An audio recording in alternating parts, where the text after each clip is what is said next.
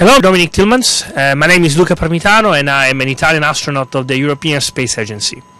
Welcome on board the International Space Station, and I would like to send my greetings from space to all of you present today in the European Interparliamentary Space Conference in Brussels at the Belgian Senate, which is discussing today space and education. I know that Belgium has always been a great supporter of space research. I remember one example, which is Proba 5, which recently opened its eyes and is providing us with amazing images of Earth's vegetation. Belgium has also been a supporter of research on the ISS and in Columbus module, in which I'm working, and which is also the result of a very fruitful European cooperation.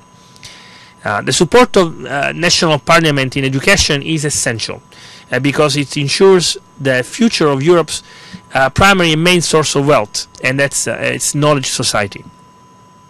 I would like to send out a special message to the members of national parliaments to continue engaging in promoting space, because it is an incredible multiplier for socio-economic growth, and it is a fundamental tool for educating and providing exciting careers in the space sector.